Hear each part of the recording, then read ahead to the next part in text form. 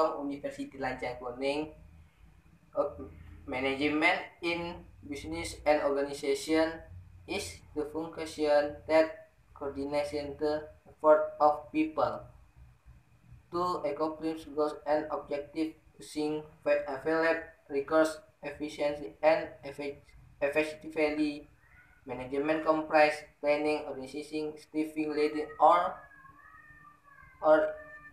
activity to accomplish a goal. Sourcing encompasses the deploying and manipulation of human resources, financial resources, technology resources is also an academic discipline and social science was object of two social organization.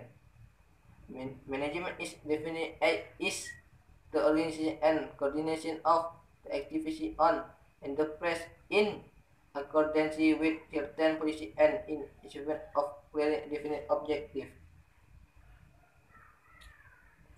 Fred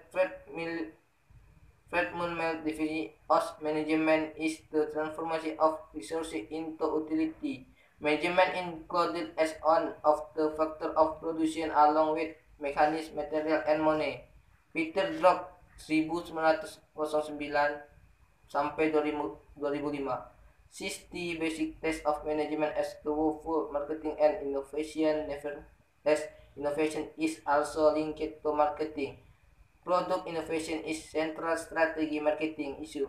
Peter Drucker identifies marketing as a key essential for business success. Both management and marketing are generally understood as two different branches of the business administration knowledge gain. Thank you.